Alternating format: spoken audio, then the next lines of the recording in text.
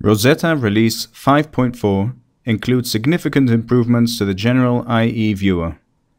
The viewer displays three side-by-side panes: the content structure pane, the actual image pane, and the descriptive information pane. The user can resize or hide each of the side panes.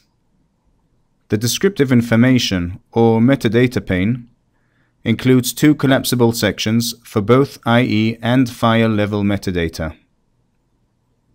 A new Download All icon allows the user to download a zip file containing all files in the IE and displays the download progress. The downloaded directories reflect the IE's representations.